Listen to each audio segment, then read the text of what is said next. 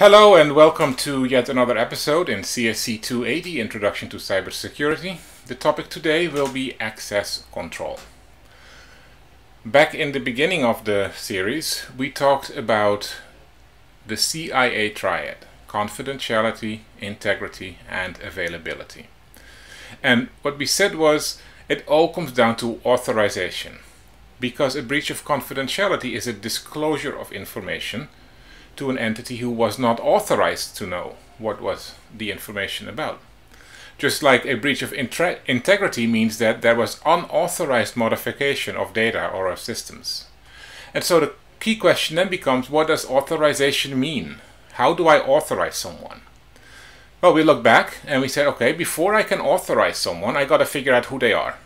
And that is what authentication was all about. So on authentication, establish a belief of identity. We use cryptographic tools to do that. We talked about those in the previous topic. So today we'll talk about access control, and we'll try to figure out that now that we know who someone is, what they should and should not be able to do. So access control is all about the prevention of unauthorized access to a resource. Or maybe flipping it around and saying is about the assurance that only authorized access happens with a resource. And that means that it's not just the access that is being regulated, but it's also regulating how a resource is used. So what we're trying to make sure is that only authorized persons can perform authorized operations, both of those. Authorization then is the opposite of access control. Access control enforces authorizations. Authorization is all about establishing privilege or establishing the rights to use a resource in a particular way. For an access control system to be effective, it needs to meet a whole range of requirements. For example, we must be able to rely on source data. We must be able to support very fine specifications, but also very coarse specifications. For example, what I mean by that is, I want to be able to say that all Delphi campus members are allowed to park in the underground garage. You know, that's very broad. Everyone. Just as long as you're associated with our campus somehow, you have a card and that card will get you into the garage.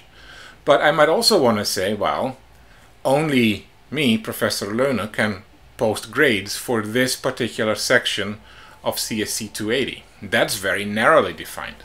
And we need to be able to do both, and using the same system we should be able to specify both of those restrictions.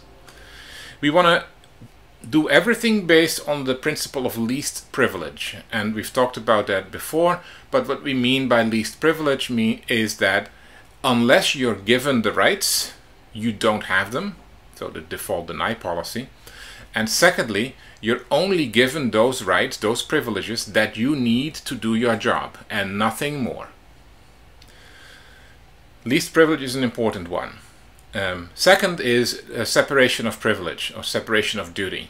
We want to be able to specify constraints in a way that say, okay, this person can use that system to log accounts receivable, but they cannot also purchase things at the same time, just to make sure there's no conflict of interest there. We want to be able to support open and closed policies. An open policy is a policy that says, well, unless something is forbidden, it's allowed. And a closed policy is the opposite. It says, unless something is allowed, it is forbidden.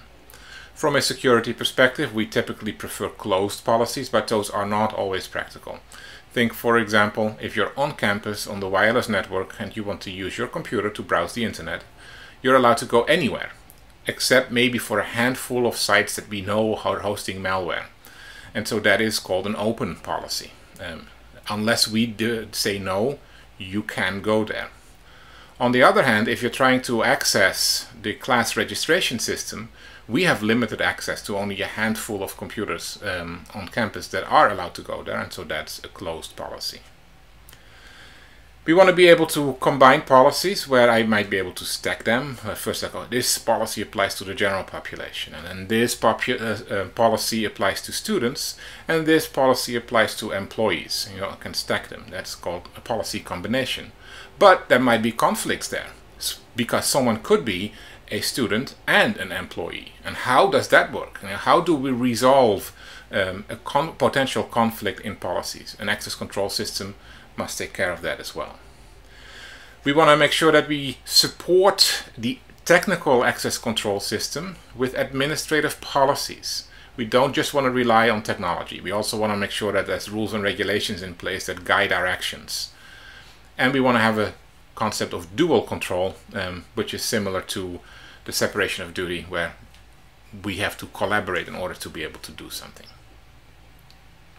A change of grade is one of those things, for example. I cannot, as a professor, do a change of grade by myself. I have to collaborate with the department chair and the dean in order to get that done. All three of us need to approve, and unless all three of us approve a change of grade, the grade is not being changed. And of course that is a measure to control fraud or other kinds of academic dishonesty. So let's start talking a little bit more detail about access controls then. Establish some basic terminology. We have subjects, we have objects, and we have privileges. The subject is the person who receives the authorization. The object is the thing or the person to which access is restricted. And then the privilege is the form of access that is being granted. So in other words, a privilege describes the way in which a subject may access a resource or an object. So for example, if I am going to delegate access to my inbox is the object. The delegation is the privilege, and the subject is the person who was given the right to look at my inbox.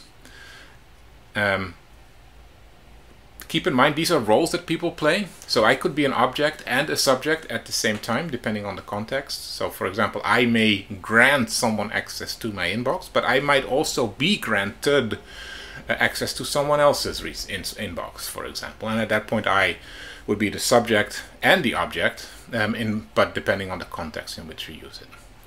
But it's always important to keep in mind, are you receiving the privilege or are you granting the privilege? There's a couple of things we need to have in place before we can do access control. I mentioned the first one already, that's authentication. I have to know who you are. If I don't know who you are, I cannot say you can do certain things. I might make them publicly accessible, so not limited to a particular individual, but to a grouping as a whole, public. But I need to know who you are before I can assign you specific privileges and before the access control system can enforce them. We have to have the authorization in place. Access controls are useless unless the authorizations are in there. Otherwise it is a default deny and no exceptions at all. And there has to be an audit trail. I have to be able to check that my access control system is working correctly. And that means I need to be able to look at a paper trail left behind for every single access control decision. Who was requesting access? To what resource? Was the access granted? When was the access granted? What IP address was the access granted from? How long was the access valid for? And that is a lot of data, but we want to be able to keep that on record so we can go back after the fact and make sure that our system is working correctly, or to have an external reviewer, an independent auditor review and make sure that what we have done is not only correct but also appropriate.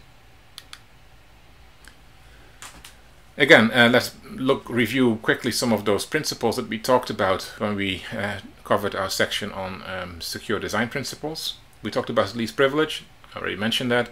It means that you should not have any more privileges than those that you need to get your job accomplished. Nothing more, nothing less. The problem with that is that privileges accumulate. People are granted more privileges as they go along because they realize they cannot do their job for whatever particular reason, and as a result they are requesting additional privileges assigned to them. And that's fine. If that's appropriate, they should have those privileges. But if your job responsibilities change and people don't use those privileges anymore, very rarely does someone go like, oh, I used to be able to do this, but I don't need to do that anymore. Take that away from me, please. And that it means privilege scope, creep scope. And that means that as people are with organizations longer, they might accumulate privileges without necessarily having the rights to them. The other thing that often happens is that a new employee comes on board.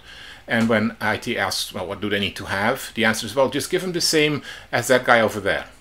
Yeah, but that guy over there, their primary job might be the same one, but that guy over there might be serving on some other committee, and now all of a sudden our new employee has that as well.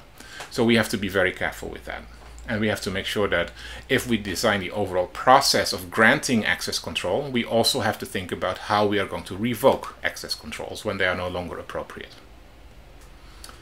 The separation of duties is meant for critical transactions. So for example, in our world, we don't want to see a situation in which a developer can also push changes into production, or a system administrator can influence the behavior of a system. And the whole reason for that is fraud sensitivity. If I am a developer, I can code in fraudulent lines, I can code in backdoors into my software and push it out into production myself, because there wouldn't be anyone in between. And so what we want to establish is at bare minimum a policy, but hopefully also some technical controls that says if you committed to this source code branch, you cannot push it into production. Someone else will have to review your work first to make sure it's appropriate and correct, and then that other person can push stuff live. Of course, the whole idea is there that people would have to collaborate in order to cheat. That's still possible, but the chances are much lower. Same thing like a police officer. They arrest, but they don't judge. The judge judges, but the judge does not arrest. Again, a separation of powers. Access controls come in many different forms. We have, like we talked about controls in general. The access controls could be physical controls, things that we can see and touch. And whether those are doors and locks, cameras, lights, gates, guard dogs, or whatever it may be, landscape design, all of those are things that guide access to a physical resource. And so we can use that to our benefit.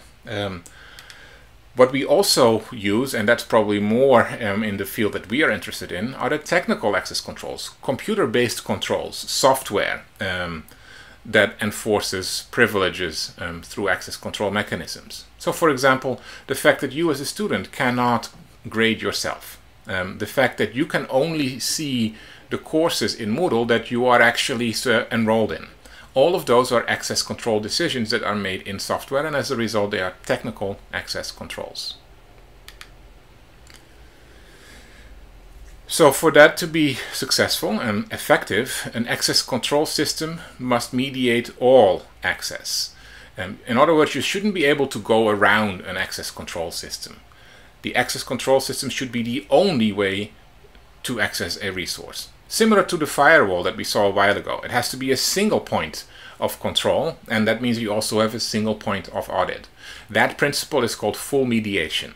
We want our access control system to be not bypassable, and as a result it provides full mediation of access to the resources, and that means that access controls can be enforced on all operations. Now, how do we specify those access controls? Well, there's many different ways of doing that, but the three main approaches are through discretionary access control, mandatory access control, and role-based access control. Each one of those has variations, and each one of those can be used together as well.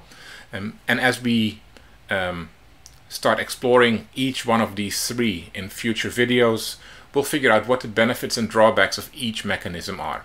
You have seen each three of those, even though you might not know that yet. How we're going to implement those access control models, that's something for later concern. For now, let's first figure out in the upcoming videos what those access control models mean, what their benefits and what their drawbacks are. This is it for now.